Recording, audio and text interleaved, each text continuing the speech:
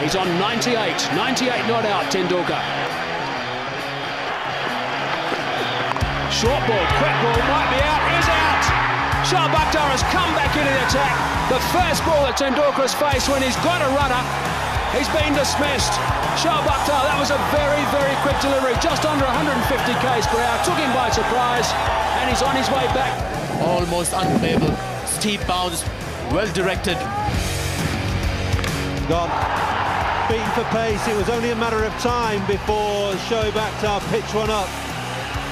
If ever a player was done by sheer pace, that was it. Bowled him, rolled him over. Shoaib Akhtar fires in an extra set. An absolute beauty by Akhtar, just coming in off the scene.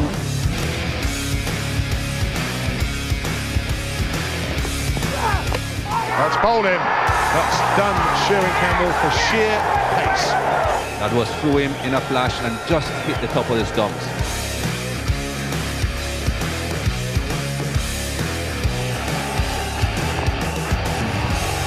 All bowling, clean bowling, neck and crop, what a delivery. Those stumps are lying all over the place. Pakistan have struck in the semi-finals. Shoaib Akhtar's the man to have taken the first wicket, and they are dancing in the aisles.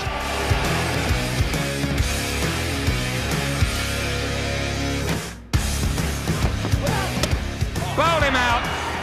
Sheer pace. It kind of had to happen, but 10 out of 10 for accuracy.